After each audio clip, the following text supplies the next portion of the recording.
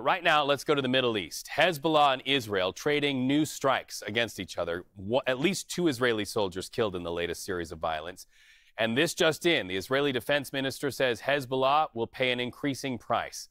This comes after Hezbollah's leader spoke out publicly for the first time following back-to-back explosive attacks in Lebanon, using pagers and walkie-talkies, even some solar devices. In all, 20 people killed there, more than 3,000 others injured. The latest happened yesterday, and a day earlier, pagers exploded. Hezbollah blaming Israel for the attack, saying they crossed a red line. Listen. Thousands of pagers were targeted by the Israeli enemy and detonated at the same time. With this operation, the enemy crossed all rules, laws and red lines. It didn't care about anything at all, not morally, not humanely. CBS News correspondent Imtiaz Tyab is in Beirut following the latest escalations between Israel and Hezbollah and has this report.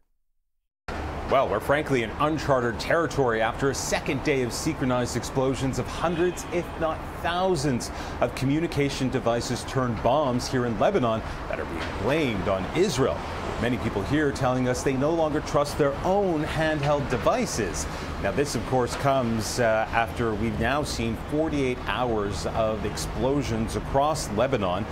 The first, of course, being pagers, which had exploded almost simultaneously across the country, killing around 12 people and injuring around 2,700. Some of those injuries involve people having lost their eyes or even their fingers.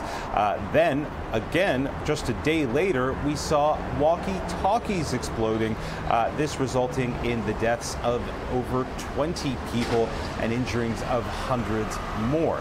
Now, all of this comes at a time when Hezbollah says that it blames Israel for these explosions, but of course trying to understand how Israel was able to infiltrate its communications and perhaps more importantly, weaponize them.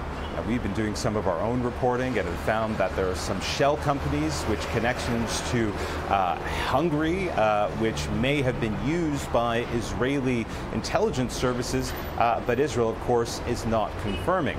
Now, this as Hezbollah vows revenge for the booby-trapped devices, and as Israel's defense minister has announced a, quote, new phase of the war, saying the center of gravity has shifted to the north, and forces from Gaza are now being moved to the northern front with Hezbollah, sparking fears an all-out regional war is closer now than ever before. Read. So U.S. officials say the U.S. had nothing to do with this. So let's look at this through the lens of the U.S. perspective. Secretary of State Antony Blinken is in France meeting with President Emmanuel Macron and other top European diplomats. Blinken spoke just moments ago about the situation in Lebanon.